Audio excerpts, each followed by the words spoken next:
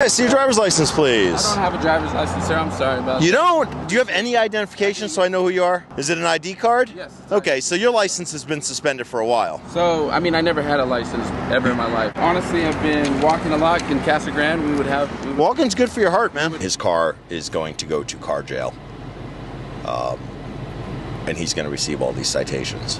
So, because he's just making bad life choices. So, you know how earlier you were like, hey, man, I walk a lot in Casa Grande? Yeah. Well, today you're also going to walk a lot in Santan Valley. So, I'm going to tow and impound your vehicle. Okay. I'm sure that you're familiar with that because in all of the previous, you've had a lot of contacts with the Pinal County Sheriff's Office. Right. So, all those times when we're towing your car, it's because of Arizona law, and that law still applies here. You have to appear. Okay. It's here in Santan Valley.